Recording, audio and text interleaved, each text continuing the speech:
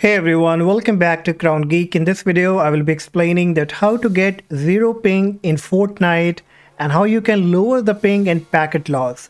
The solution that I will be sharing will also work for other game on your computer, on your Windows 10 or Windows 11 PC and laptop.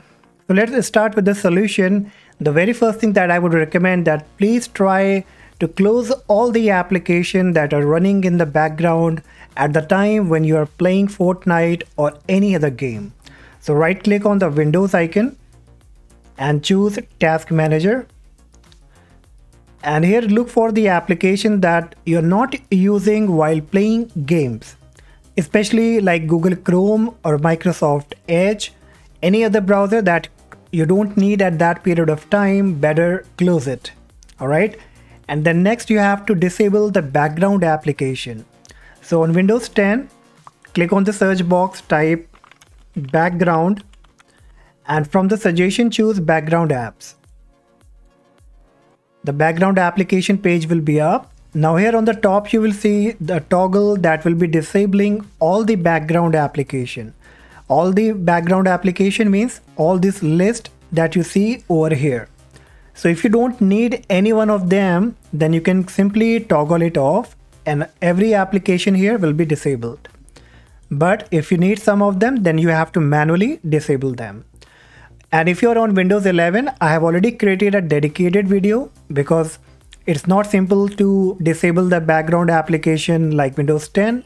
So just watch that video and disable the background application. All right. Once you are done, in the next step, we have to make some changes from the registry. So click on the search box, type reg edit, and from the suggestion choose registry editor. Then click on yes. The registry editor box will be up. Now here you don't have to manually follow the instruction to go to the path. So you will find the path in the description. You have to copy the path. So just copy the first one and then paste at the top here and then hit enter.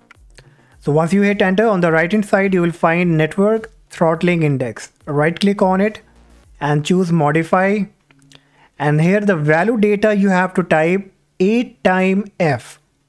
Okay, as you can see how I have typed over here, the same you have to type here. Then you have to click on OK. Then say copy the second path, come here on the top and paste it and hit enter. Now here on the right hand side you have to create two different keys. So right click on the blank space, hover up to new and choose .32-bit value. And this you have to name as Tcpip ACK frequency. So you have to type as it is. Once done, double click on it and change the value data from 0 to 1. Then click on OK. Now again right click on the blank space, hover up to new and choose .32-bit value. And this one you have to name as TCP no delay. Hit enter. Then double click on it and again change the value data from 0 to 1. Click OK. Now copy the third path from the description and paste on the top and hit enter. Again here on the blank space, right click, hover up to new, choose .32-bit value, and this one again you have to name as TCP no delay. Now double click on it and change the value data again from 0 to 1, then click on OK. Now you can close the registry box. And now in the next step, we have to run few network command. So click on the search box, type CMD, then choose run as administrator, then click on yes. The black window will be coming up. Here you have to type command, that is ipconfig space / flushdns. Hit enter. The next one will be netsh space winsock space reset.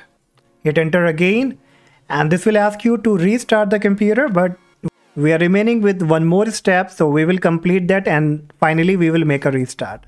So you can close everything now. And then you have to click on the search box again, type here ncpa.cpl and hit enter. Now here you will see all kind of your network connection. So you have to look for the connection through which you are connected or whichever you use. So let's say that if you use the Wi-Fi, then you have to right click on it and choose properties. Here you will find Internet Protocol version 4. Just double click on it. And then here you will see obtain DNS server address automatically. So you have to choose the second option. Just click on it. And here in the DNS server, we will be using the Google DNS server. So in the preferred, just type 888 and 8. And in the alternate, type 884 and 4. Then click on OK and OK again. Now after applying all this solution, kindly restart your PC. And after that, you will find that the ping has been reduced and even it will be improving your lagging and the latency problem. So that's all guys for today. Hopefully this will work for you. And if you found this video helpful, then please consider subscribing to the channel, like the video, and I will see you in the next session. Bye-bye.